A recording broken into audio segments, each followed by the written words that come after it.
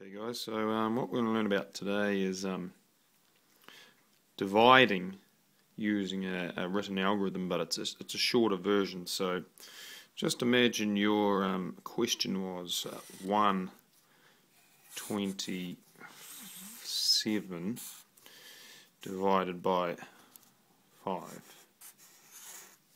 Okay, now there's plenty of ways to do this one, but let's try the simple algorithm or pen and paper method, some people call it. It's a little simpler this way than long division.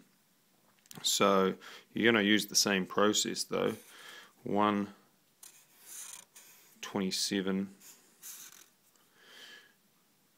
You're going to set it up in the same long division table format, divided by 5.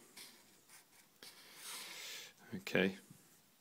And what you're going to do here obviously is the first thing you're going to try and figure out is how many 5s go into 1. None. Some people like to put the 0 up, so for this purpose let's put the 0 up. It goes in 0 times. So how many are left over from that? And that's what you've got to figure out. Easy. There's 1 left over. 5 times 0 is 5, so you still haven't used this one. So next off, let's figure out how many 5s go into 12. So 5 times 2 is 10. That's the closest you can get, so obviously it goes in 2 times with a remainder of 2. 5 times 2 is 10. Here, bring your remainder over again in front of your 7.